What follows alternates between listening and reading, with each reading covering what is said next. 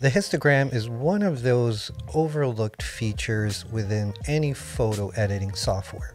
And today I'm going to show you how to use the histogram in Luminar Neo to edit your photos. So first off, if your histogram isn't showing on the top right corner here, as you see here, you simply just have to go to the top left corner on the Luminar Neo icon to open up your menu, head to view, and at the bottom you'll see show histogram. Now the histogram is used to show where your exposure is and where certain colors are within your image. On the very left side of the histogram, you have the blacks, okay, the blacks of your image. Right beside the blacks is where your shadows live. In between are your midtones. And then on the right, we have your highlights, and the very right are your whites. On your histogram, you're going to see these little circles, and we're going to turn them on. And what these are peak indicators for your highlights and shadows or blacks and whites. Now, you don't see anything on the current image because the exposure is done very well. Now, if I were to increase the exposure, you're going to see these red highlights in your image, and that indicates overexposure. So if I turn this button off, you're going to see that the highlights are now blown out. Now the opposite happens if I bring the exposure down. You're going to start to see these blue highlights, and that indicates underexposure. You might have heard a term crushing the blacks. Well, that's what it is, because if I take this button off, the details in the blacks are now being crushed together, and it's almost like a full black where you're losing your details. If we look at the histogram here, we see the blues peaking in the highlights. Now that doesn't mean that it's overexposed. It just means that within this area of the highlights, the blues are most dominant in the highlights. And the reason for that is because if you look at the image, blue dominates this photo in the highlights because it's the sky that we're looking at. Whereas the greens and the reds are more peaking towards the midtones, because although there are greens and some yellow and oranges, it's a very neutral color and it's not necessarily dominating. For example, if I go into my curves and I pick the green here and I slide the greens towards the left here, you see now those green peaks up here are going towards the highlights. And if you look at the image, now the greens are more prominent. Now, typically you want to use the histogram in camera to get the best exposure.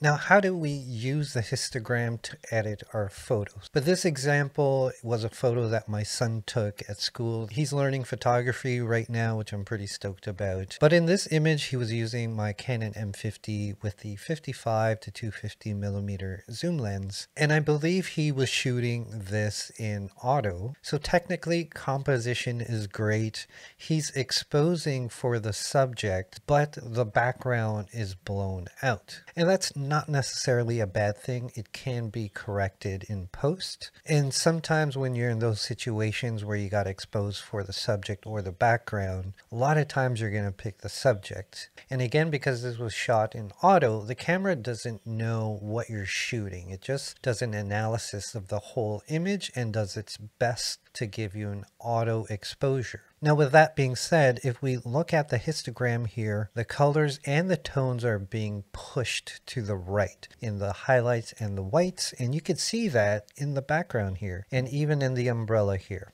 Okay, so if we were to put on our peaking indicators here, you're going to see the reds are indicating overexposure. So how I would edit this, there's a couple of things. You could do a general decrease of exposure until those peaks go down. And now it looks a lot better. There's some details coming out, but you still see that there's a bit of washed out areas like in the water here, near the arms. So what I would do instead of decreasing the exposure is first experiment with the highlights and the whites. Because generally speaking, the exposure is not bad. It's just the highlights and the whites are being overexposed. So first we could bring the highlights down.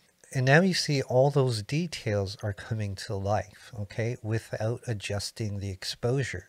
And we do have a little bit of peaking here, but that's a lot better than it was before. It's more acceptable. I'm going to reset this and show you that you could get the same effect with the whites as well. But it's very different because you still have more detail when you bring the highlights down. You could do a combination of the two, but for me personally, I would first bring the highlights down as much as possible. And it doesn't have to be completely peak free, because these are really small details. And let's be honest, most people wouldn't even notice that. Now, as we look at the histogram, you see that everything has shifted to the left. For the most part, I would be happy with this exposure. Please note that when you edit your photos this way, it's always best to shoot in RAW so that you have all the details in your file. If you shoot in JPEG, these highlights or shadows may not be recoverable. Again, I want to stress that it's always best to get the best exposure you can in camera. As we look at the edited photo, you see that the highlights are no longer peaking, and we do have the blues and the greens that are dominant within the photo here, with the greens in the background here, the blues in the umbrella. And even there's some hints of blue in the jacket, more of a gray, but that's why this is peaking. If we click on the peak indicator, we see we're no longer peaking our highlights, except for these small spots, which is still very acceptable. Now, if I do a before and after, you see how much of those details we've recovered from the highlights.